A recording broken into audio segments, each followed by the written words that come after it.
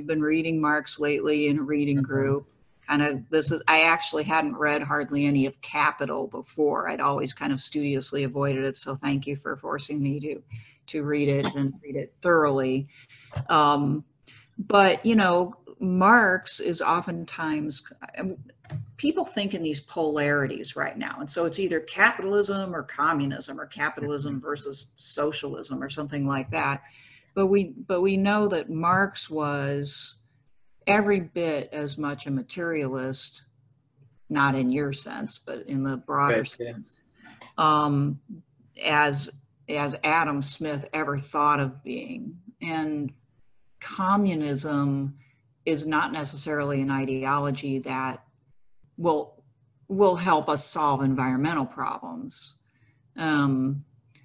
It does get to the class analysis, which I think that we need more of, you know. But I guess I wanted to talk to you a little bit about, you know, given the fact that you're about ready to finish up a year of studying critical theory, a lot of which is kind of post-Marxist in its orientation.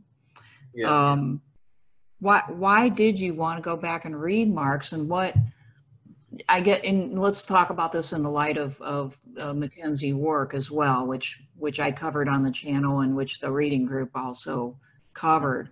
Like, is there a good reason for going back and studying Marx and reading Capital right now, considering all of that? Yeah, so I mean, like, aside from the fact that he's probably, you know, whatever, someone can fight me on this, like the most influential thinker globally. I mean, I would possibly even say ever. I mean, other than maybe, you know, like Jesus or something like this, right? But as far as philosophers go, right? But yeah, I mean, so I think it's useful to go back and read Marx, because to date, his analysis of the, you know, he would probably say, the inner workings of capitalism, you know, it's second to almost none. And it's also, anybody who's commenting on capitalism today has to engage with this text, right? Mm-hmm. I mean, whether you're Wark, who says, okay, capital is dead and we're moving beyond this, right? To even make the statement that capital is dead, right? What did she have to do? She had to go and she had to excavate capital from Marx's text, you know. I think she did like the Grundrisse or whatever, you know, but she had to go back and read Marx. So I think, I mean, one, I don't think capital is dead. And this is one reason I think it's important to read Marx. But two, I mean, I think if you make the assumption, like I do, right, that like human society and nature are not two separate spheres, but one single sphere, and capitalism is not just this separate entity that is like, you know, throwing bombs against this other separate entity, which is capital in nature, but that capital is actually a way of organizing, producing, and or reproducing natures and environments. You know, nature not just as like static, you know, Yosemite or something, but the entire web of biodiversity and, you know, biogeochemical flows and all of this, right? Then you need to understand how capital works, to understand, you know, what is it actually doing to the environment and why is it doing this thing? Can it be salvaged? What parts of it can be salvaged? I mean, it's almost now it's like nothing really. But that's kind of my gist of why we should go back and read Marx, is because, I mean, he provides probably the best, I mean, maybe not the clearest, right? You know, as we've seen in our reading group. He repeats himself a lot. Yeah. But I mean, right, like it in terms of kind of laying out, like in, you know, like I think one of our people said, you know, like lecture format, you know, ABC, this is how capitalism works. You know, these are the fundamental kind of building blocks. This is how they interact. yeah, I mean, if you can't understand this, right, like capitalism is just this like super generalized signifier for you, Mm-hmm. right? And I Mm-hmm. think this is, I mean, not in like academic circles, because I mean, most people have, engaged with like texts on capitalism, whether it's Marx or others, right? But I mean, in some circles on the left, I think there's a tendency to just say like capitalism is bad, and it's this over generalized and, I mean, over determined, I guess would be the way of saying it. Like it's an over determined signifier, right? Mm-hmm. Kind of devoid of any content other than its connotation, right? Mm-hmm. So by kind of going through Capital, as we've done in the reading group, and obviously we're not doing the whole book because we have lives outside of the reading group. Thank you. Right? Like we're what we're trying to do is we're kind of trying to excavate the denotation, right? What is the denotation of this thing that is usually just evoked, as a signifier of, a negative exploitative, force. So. Right. Yeah. Well, I found it very useful. And, I must say, yes, a little tedious, but way easier to understand than I thought it was going to be, partly because it's so tedious. Like he takes little baby steps all the way along Yeah. he's extremely, extremely thorough. Right. You could probably use it as a sleeping pill, but that's why, right? But Yeah. like by the time you're done with a chapter, you definitely know what he's trying to say because he's hammered it in so hard. Yeah. But like your comments about some on the left kind of having a particular perspective on Marx and maybe not a very specific one. I mean, would you say, I've run into, let's say in the natural sciences, I've run into people who kind of look down on reading Darwin because they say, oh, well, we know a lot more than Darwin knew, so why should we have anybody read Darwin anymore? The old man, Darwin. Right. Yeah. Do you run into that type of thing concerning Marx that some folks just say, yeah, it's passe, why do we read that anymore? We can read these 10 authors that wrote their books 5 years ago. Yeah. And we've had this discussion before. And I think it's interesting because, right, on the one hand, there are like people who I think are kind of, why would we read anything before 2000, for example, the year 2000, right? Yeah. Like just the most contemporary stuff. Or, the advent of postmodernism. So, we destroyed Marx's narrative. Why do we need to go back to this? But then, then there's the other like camp of folks who are like, I threw the Bible away and I bought this new one. It's called Capital, and it's in 3 volumes. Yeah. And this, I mean, yeah, it's totally. where it becomes a dogma, and this is like the opposite end of the spectrum, where you're just like, this is the way, the truth, and the light, or the life. I can remember, whatever. It's probably all. That's some sort of like mental fixation, I've come to believe, right? Like that's not connecting with the real world. It's becoming kind of obsessed and fixated on a particular author. And, you do see that. And then it becomes like, oh, let's concentrate on making sure we get Marx exactly right. Well, why? Like we are, the only good reason for reading Marx would be, well, first of all, like, you shouldn't get off the planet probably without having read Marx, simply because he's such a foundational thinker, but also because of current concerns. Like that would be the reason to kind of spur thought. And, I think there's a tendency in more contemporary thought to try to move away from economic class as a category, and Marx reminds you of the reality of that. So that's a value, right? Because I think I mean, correct me if I'm wrong, but part of the reason why there's been a tendency to move away from just straight up economic class has to do with the fact that the proletariat never became the revolutionary subject in most of the settings in which they were expected to do so. And in fact, that the so-called proletariat was largely kind of a conservative force. Right. Yeah. In a lot of cases. And now, of course, we don't even, so people argue, is there a proletariat? I don't have a problem with that. You know, like the problem is we have an underclass. We might not have factory workers are not the majority of the underclass. But so there's that question as well. And so people have on the left have tended to move away from talking in terms of just straight up economic class. I guess Bernie Sanders tried to revive that in a way, and we see what happened to him, right? Yeah. So I don't know where I'm going with this, but do you have any comment about, like what, if anything, we can take away from Marx that say people on the left could take away from Marx?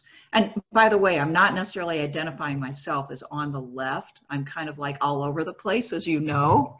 Right. But I'm just asking the question because it aggravates me sometimes to see people who are on the left in the United States kind of move away from what I consider to be their core message of economic equality and things like that. Anyway, I've stopped rambling now. No, well, no, I mean, that was good. And yeah, so there's a lot of things there.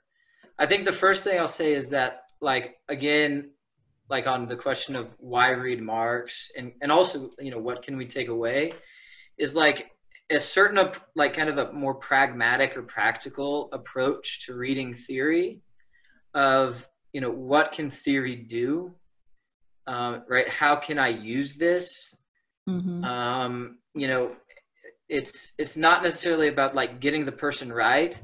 But it's like if they say something useful to you, for your if you're a critical theorist, right? Like you probably have these, emancipatory objectives for society, right? So like how can something that, whether it's Plato or Wendell Berry or, Karl Marx, how can what these guys say, and this is bad because, right, it's all men, but I guess that shows, what theory unfortunately is sometimes, right? But like what do these guys say that is useful to you in your context? And like, I guess the big takeaways from Marx are like, I mean, to me, the way in which like surplus value is generated, right? Because that's really, I mean, if we think of it, like that's the kind of underlying like goal, right? Is to generate surplus value, which then can be reinvested, as capital. Right. And the way in which he talks about this is kind of, basically you do this by exploiting labor. I mean, this is like, everybody should, I think, read this part of him and understand him. Right. But then we can, like, for me, he's especially useful, right? Because if you understand the way in which surplus value is generated through the exploitation of labor, right? So, and I mean, I guess like a quick way, I'll do like a very quick explanation of, okay, so like there's a 12-hour working day, we're going to call you the capitalist, because I want to be the good guy in this scenario. Right. So have you my top hat on. Yeah. So you're like Mr. Monopoly or whatever, Mr. Moneybags or something. You look like the guy from the Monopoly board. Right. You pay me $10 and I am your like labor to, whatever, make bobbleheads, for 12 hours. Right. Yet because labor is what generates value, in 6 hours, I've already produced enough value to reproduce myself as a worker. So in 6 hours, in other words, I've generated enough revenue to you as a capitalist that you can pay me so that I can buy food and clothes, and pay my probably astronomical rent because let's say we're in, New York or London or something.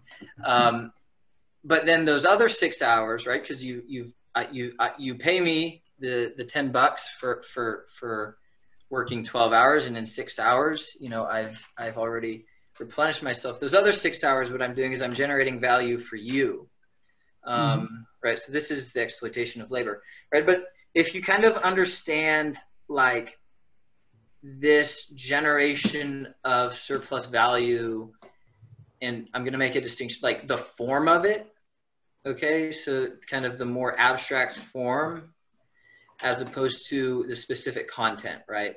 So like the exploitation of labor would be the specific content of the form of generation of surplus value, right? And the form would be the exploitation of one of the quote unquote ingredients of production, right?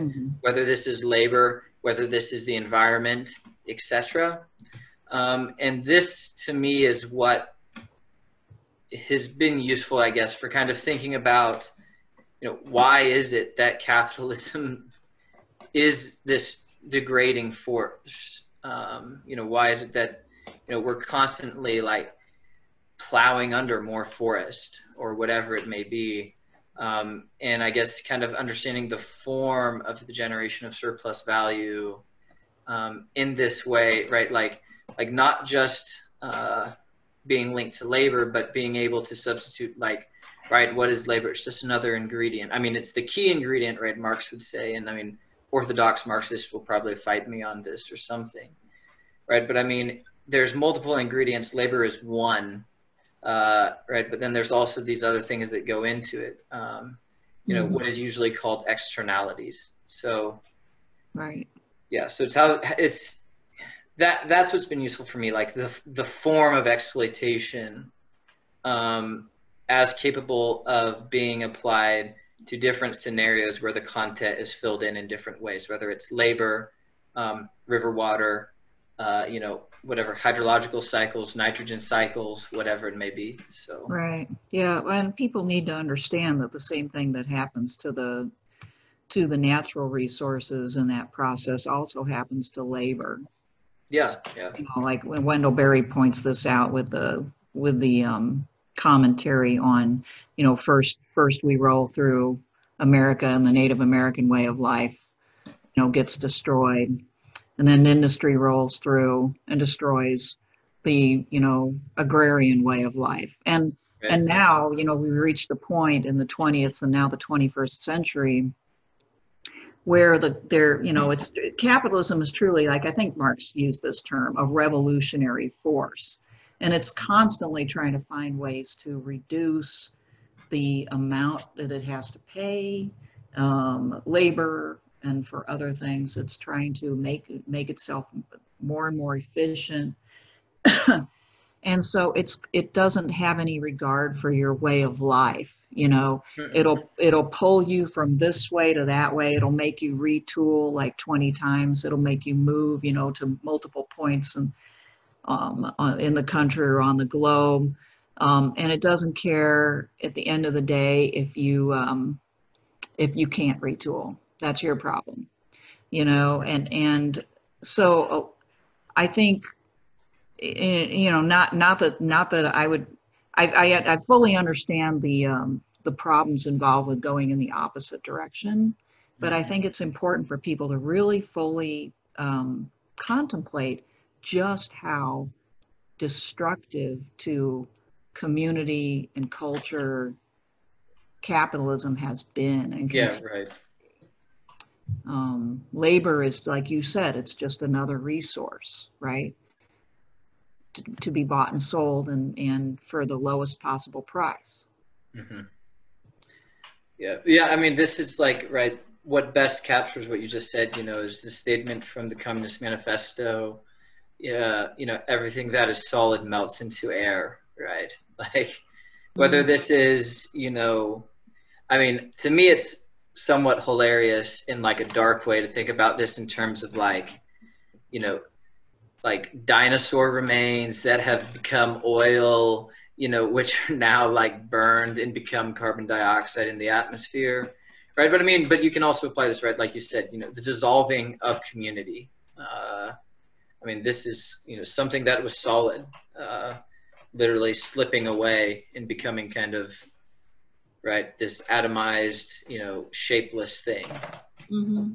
Well, I mean, arguably, it's largely responsible for the, you know, for the secularization as well as the breakup of community. It certainly accelerated those things. I mean, in my view, anyway.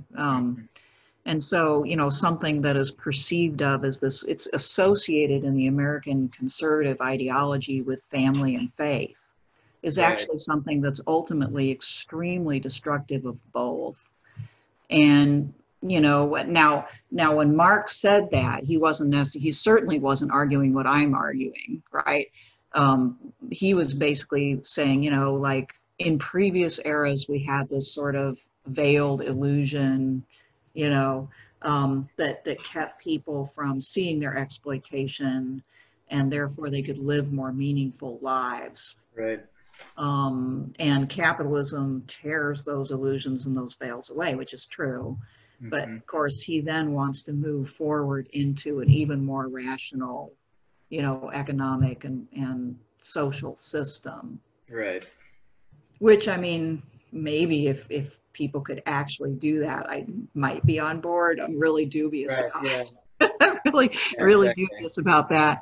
But I take away, I mean, part of what I've taken away from thinking more about capitalism through Marx is precisely just how extremely destructive it is. Right.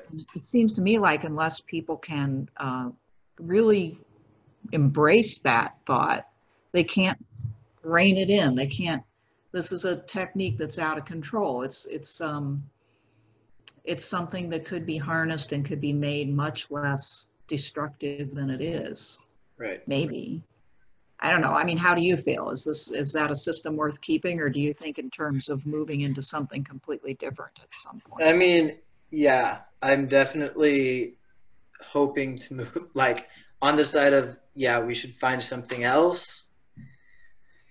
But right, like this is where I think the work is cut out for us. Is like, okay, we should find something else. What is that something, right? Yeah. I mean, it can't be the old categories. Right. Yeah. And I mean, this like the, you know, the rise of the alt-right, the rise of Trump, you know, all of this is kind of reactions to like kind of, you know, people being discontented with neoliberal globalization. Mm-hmm. Right. So what we now have is like neoliberal nationalization or something. Mm-hmm. Right. So, and I mean, like Slavoj Mouffe make this point in their book, Hegemony and Social Strategy, right? Like that, you know, like, yeah, you know, we need to form these hegemonies, but, you know, they also recognize that like these hegemonies have also been formed on the right, right? Mm-hmm. Yeah. You know, Thatcher and Reagan appealed to, I mean, quite frankly, like wage laborers. Sure, absolutely. So, that's why Reagan was elected. Right. He peeled an awful lot of Democrats off the Democratic Party, and they never have gone back. And this is right. So it's like, how do we formulate, you know, something?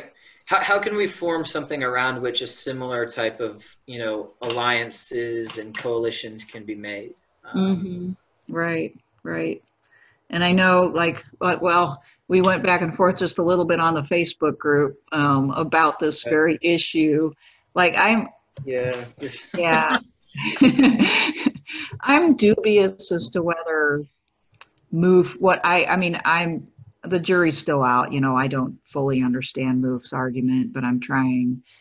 But I don't think I'm on board entirely with her solution or her attempt at creating some sort of,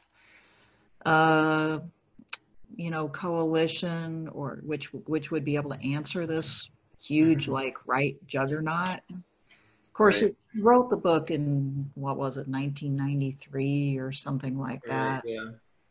So it's kind of unfair because she wouldn't have seen what we're looking at now with this new right. But I find her, I don't know, her argument that we need to kind of find shifting temporary alliances amongst various groups of people without clear fixed identities. It feels too complex to be promoted to people as a political movement, if that makes sense. I mean, I'm talking about intersectionality and you know, this appeal to various groups to kind of find common cause in their various subordinations. Yeah. Well, and like you said, so you already know that I'm more sympathetic, I guess, Right. towards Lachlan Mouffe. And I mean, right, like when they were writing this, it was before Crenshaw coined intersectionality. He uses the term in this book. Right, but it's, I mean, in the hegemony and socialist strategy. Gotcha. Is before Crenshaw's, but I mean, but like intersectionality is the gist of it. And I mean, I would almost say that intersectionality, like originally as, you know, it came to be known in like Black feminist thought, is almost, it has the, right, like it's usually not formulated as at a general level as Laclau and Mouffe formulated their dynamic and contingent subjects that arise, you know, out of these, you know, antagonisms with the system. Right, so I guess I'm probably just as skeptical as you to a certain extent, but the reason I'm sympathetic is because it's the best thing that I've seen so far, kind of for like, you know, uniting disunited and like heterogeneous, you know, population. Right. And part of that also stems from the fact that like the right is already doing this. You know, like we said, you know, the auto workers and, you know, wage laborers or whoever, right, that like, you know, Reagan and Thatcher won, it's because of their intersectional identities, or I don't like the term identities actually, because it like refers to identity politics, which is, I don't know, maybe we'll do, but like I don't view intersectionality actually as identity politics. Right. I agree. And like at the theoretical level, they're two different things. I just kind of feel that when it comes to practicalities, they become more the same thing, if that makes sense. Yeah. And I think, and part of this is the de-radicalization of intersectionality. Right. So, but I mean, like at base, you know, it's showing that oppressions are unique and contingent. So, right, like the reason, you know, wage laborers were won by Reagan is not because, yeah, they're the proletariat, but also what he kind of played on was that what do all these groups have in common with, you know, the capitalists and other people that he went over. And it's that like they thought that they were discontented by, you know, like, I don't know, the nanny state or something, right? And I think like in today's world, you know, one way of kind of unite, and I mean, this is great actually, I mean, because we're in like this really rough times in the US with Black Lives Matter. I mean, they're not the cause of this, right? But I'm saying like, right, this movement has emerged in force, right? And and all these other like liberationist movements are kind of joining the ranks, so to speak. Mm-hmm. And I think that this is a great example of how Laclau and Mouffe's like conception of hegemony and like these coalitions arise, right? Because it's like, okay, you know, maybe like we're we are kind of empathetic and we're discontented by, whatever it may be, right? So this is why an environmental group, right, or a queer trans group can kind of join the ranks of Black Lives Matter and argue for, right, like the defunding of the police, right? Because, if you're, right, like an environmentalist who's protesting, right, you're probably also exposed to some sort of violence, right? There's been all this talk about, is it Stonewall, right? Mm-hmm. And how, this was a riot, right? And it shows that, yeah, like queer people are also subjected to like unequal amounts of violence from the police force, etc., right? So there's this kind of, like Slavoj Mouffe would say, a discursive overlap, right, between queer movements and like Black Lives Matter, right, which allows for this alliance to take shape.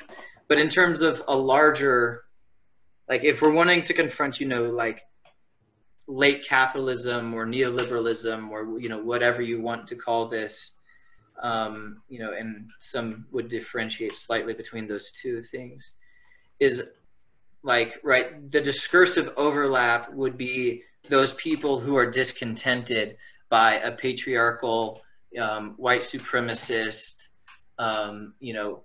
neoliberal system, right?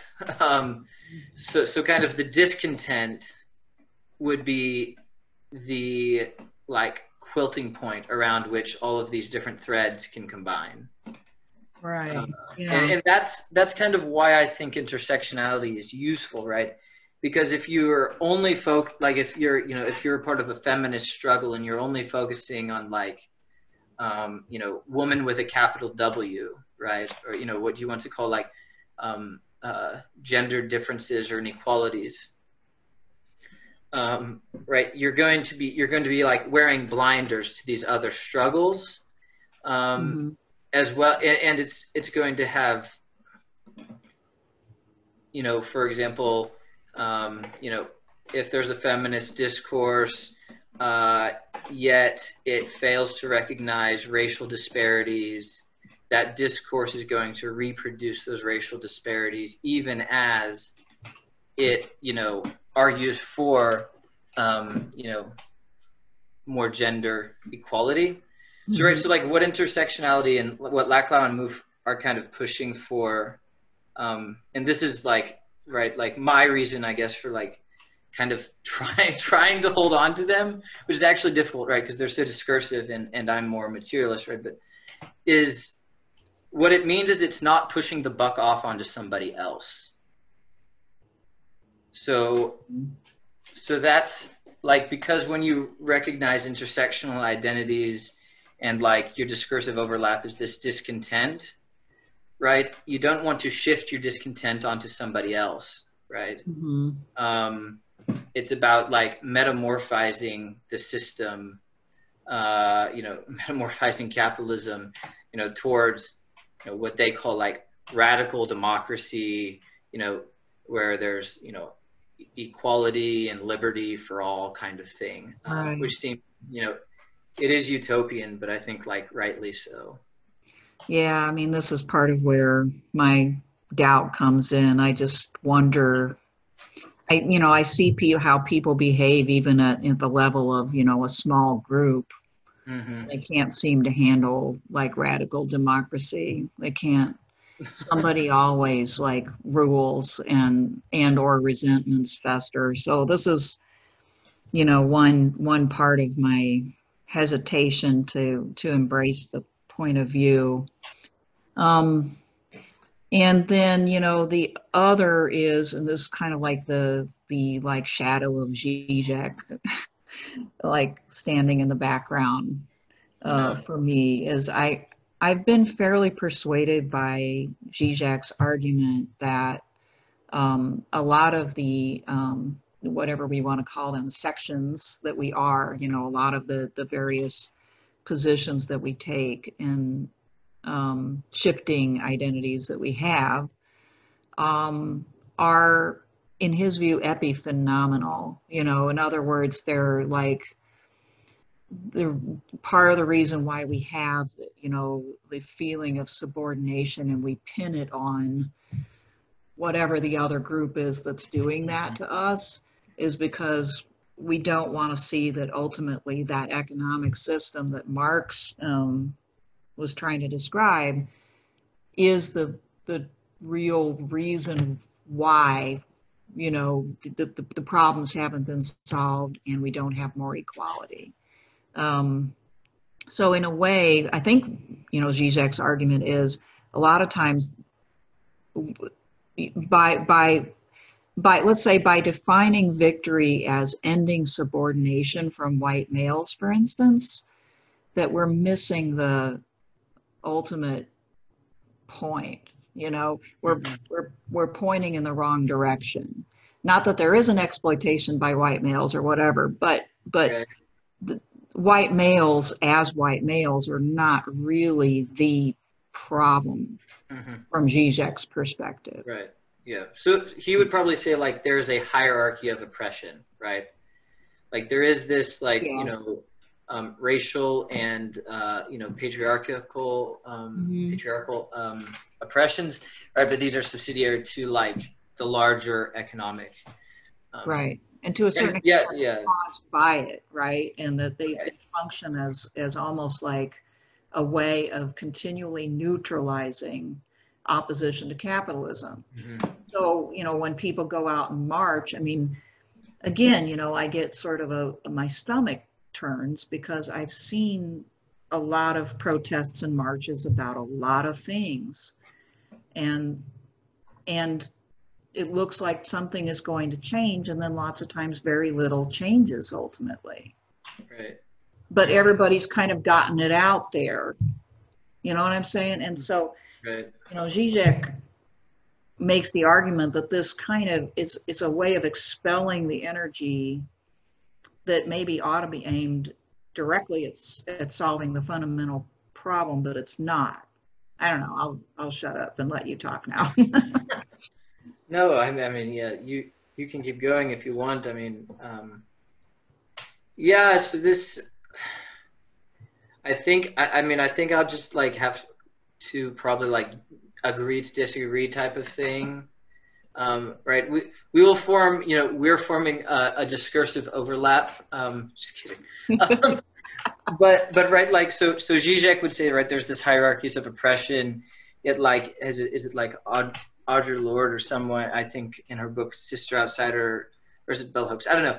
Like there's a black feminist writer, I can't remember who, which is terrible, because I like used this recently actually. All the time. But literally has an essay titled like "There Are No Hierarchies of Oppression."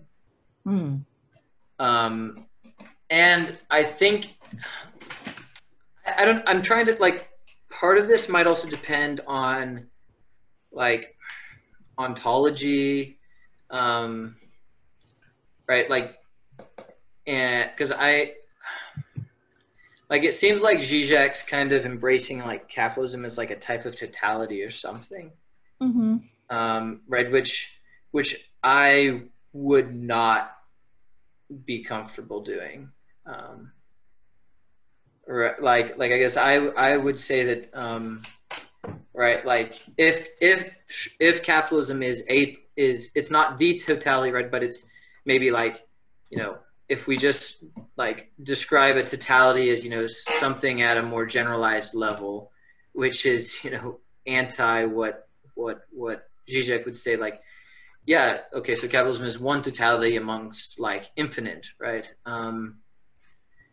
But yeah, I'm not that comfortable saying that like capitalism is the only thing, especially not like kind of like deflating capitalism to being something that happens only in the economic sphere, right? Because in the similar way in which I view capitalism not as this separate sphere from nature, right, acting on nature, right, but it's like it actually is acting in nature, right? It's ordering, you know, it's ordering the planetary system, and it's reorganizing it, etc. right, it's also not separate from the spheres of, right, like racial and gendered struggle, right, but capitalism is a way of like it's a way of ordering and interacting with and organizing, right, the way in which bodies are treated in space, just as, right, like the way in which like it's dialectical, I guess is what I'm getting at, right? Like the same way in which capitalism orders nature, yet nature also, right, to a certain extent orders capitalism, right? You know, Yeah. no matter what we do, right, we can't overcome like the laws of thermodynamics. Similarly, well, yeah, not yet. Similarly, like the patriarchy and or like racism kind of have like a reciprocal relationship with capitalism, right? So yeah, and that you made a good point, and I also I don't want to say like I'm in full agreement with Zizek, because I'm not, because his solution is some form of communism, and I'm already pretty convinced that's not, you know, in the kind of communism that Zizek envisions is not one that I personally would enjoy. Right, yeah. But I am somewhat persuaded that some of the problems that we tend to associate with racial, ethnic, religious, various different divisions or, you know, conflicts, those conflicts and divisions are produced by something more fundamental. That part I am fairly convinced. And sounds like you at least somewhat agree with that too. That yeah, definitely, yeah. Like the alt-right sort of emerging as a gut level response to neoliberal globalization, for instance. I agree with that. You know, I think that there's a lot of stated reasons why the new right has emerged, but I think that at a real fundamental level, this is a big part of it. So I just feel like in the process of trying to make sure let's say that women get respect from men, and that ethnic minorities get respect from white people, that is of course correct. People should all respect each other. Right, yeah. This becomes our main theme. Maybe we are missing at least part of the problem. Right, yeah. And that's like, so intersectionality wouldn't argue for that, right? Like the same way in which kind of, so one way of framing this is like it's against fetishization, right? Like, so the same way in which you can't like fetishize this around, you know, like the treatment of women by men, or, you know, the treatment of African Americans by cops, or, you know, or something like this. You also can't fetishize it around the treatment of worker by capitalist, right?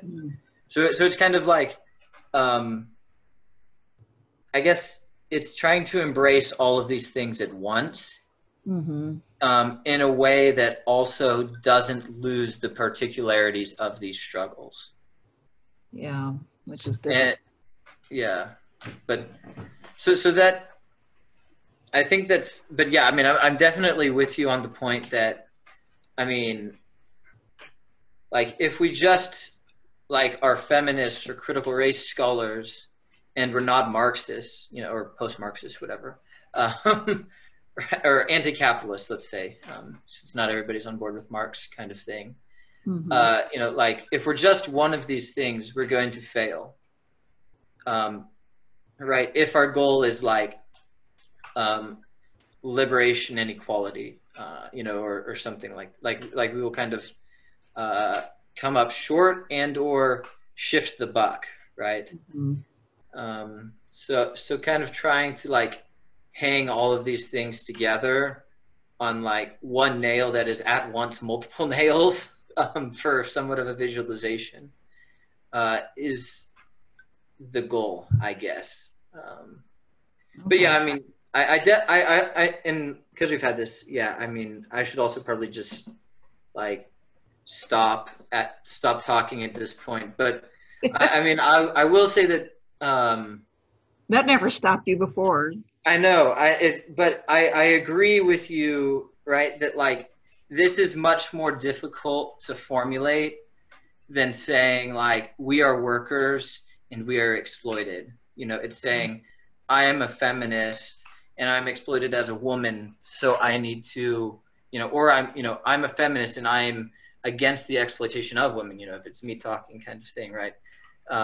It's much more difficult to, from that position, say, so I'm going to be against these capitalists, right? And so I mean, on a practical level, yeah, it is more difficult.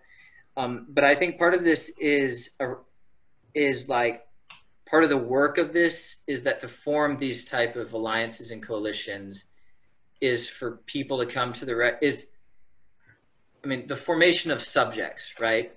So like to have intersectional alliances, you have to have like intersectional subjects. And I mean, we could even like go as far as saying intersectional consciousness, right? If we like, you know, drag Lukács out of the dust and, you know, maybe, you know, insert him into, you know, something that isn't terribly Marxist. So, yeah, that's the end of this long jumbled ramble thing that I just built. So. Well, I think you've given me, you know, like, well, we've both given each other some food for thought, but we're not in full agreement, and that's probably good. But we're kind of winding down here, but I'll just, so feel free to be, you know, brief or whatever. But what would if you could have whatever society you wanted, you could be like one of our friends imagines himself sometimes to be ruler of the universe. Okay. What kind of society, what would it look like? Yeah, so as soon as you started, I was worried that this is where this question was going. Of course.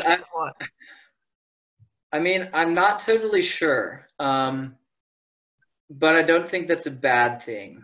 And right, like here I'm going to play my like deconstructionist, postmodernist type card, which, you know, you can attempt to stomach and then like push back on me for, right?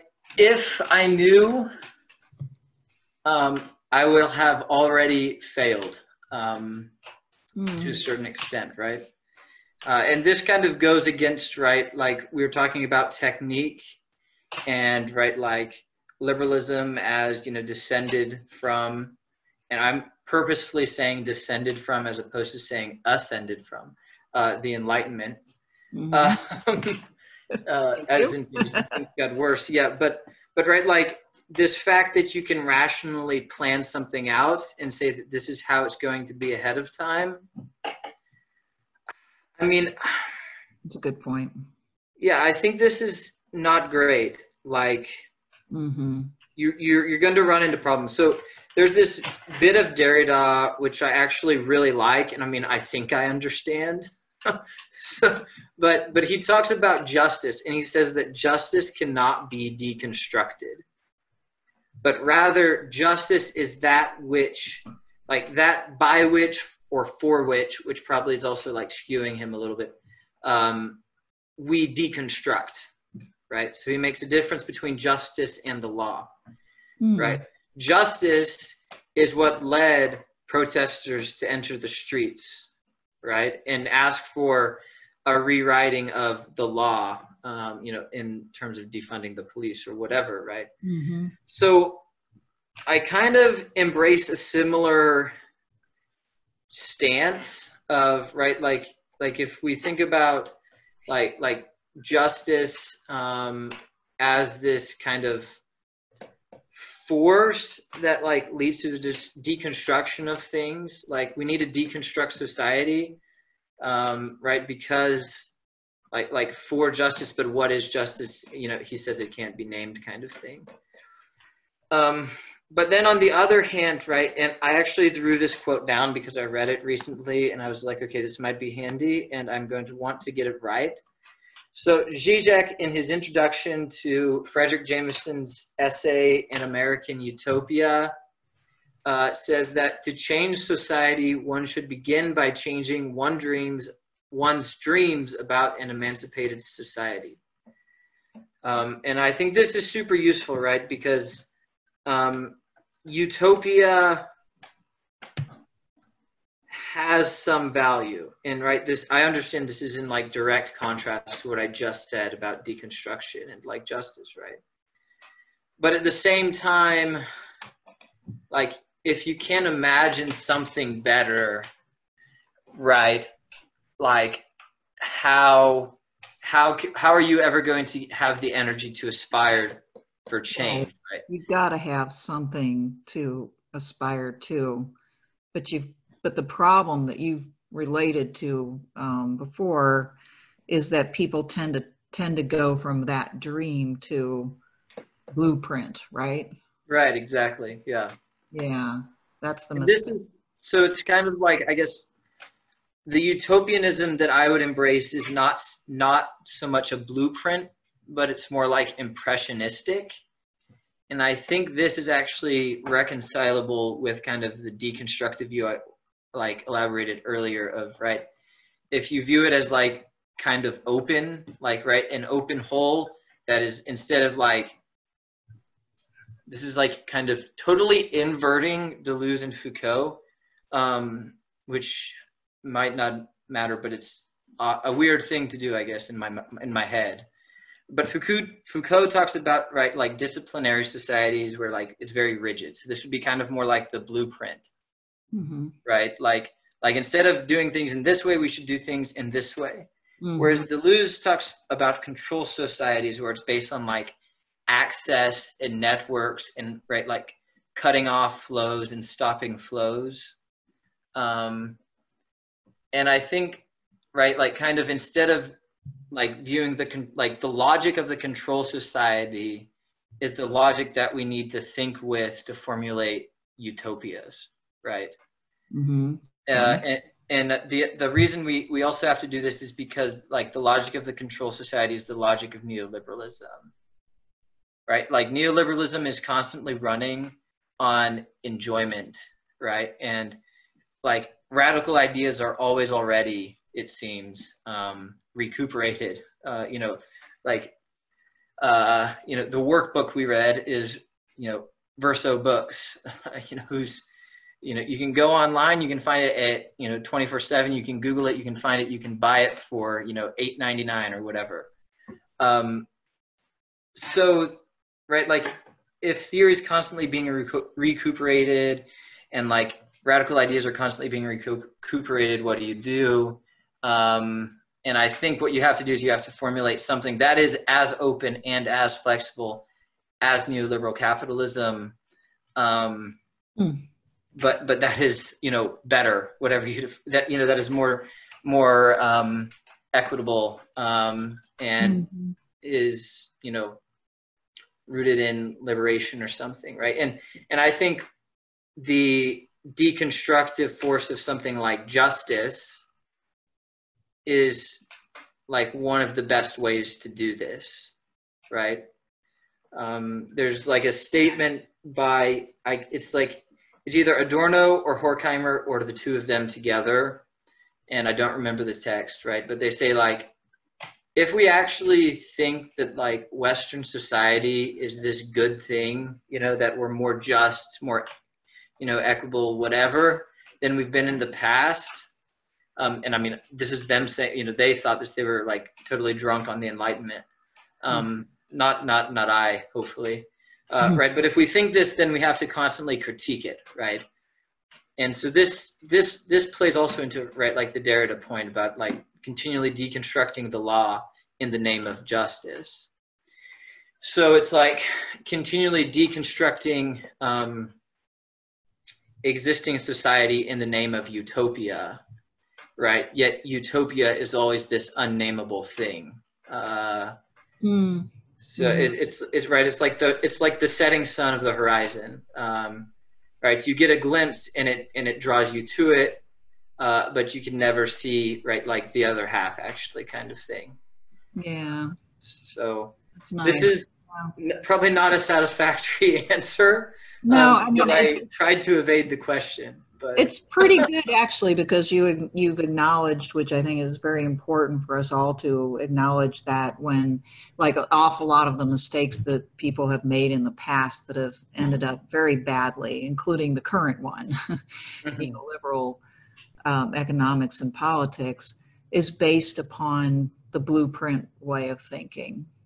right. And you know, to have the humility to say that you have aspirations, but you don't know exactly where that should lead, is not only more like realistic, but also does invite more people to the table. You know, more visions can come into play if no one person or group claims to be some sort of, you know, messiah with all the answers. Right. Yeah. Yeah. So it's realistic. It's sort of like healthily unsatisfying, if that Right. makes Yeah. So I guess the last thing, like, there's a visual that maybe like paints this better. Is right. Like a blueprint can always be entered into a code, right? And it can be absorbed into a code, right? And if we're like, we can think really literally in terms of like computer codes, right? Mm-hmm. So kind of what we need is a new code. And then that code can go about absorbing these these blueprints in a different way, right? And it's a code that cannot be like, it's a code where if it enters into, the previously existing code, the neoliberal code, right? It would kind of act as a virus, corrupting it because of the conflicts. Mm. But yeah, like, what are the specifics of this code? I'm not going to pretend to know. Yeah.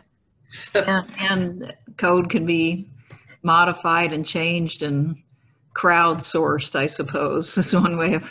right. Yeah. Exactly. Yeah.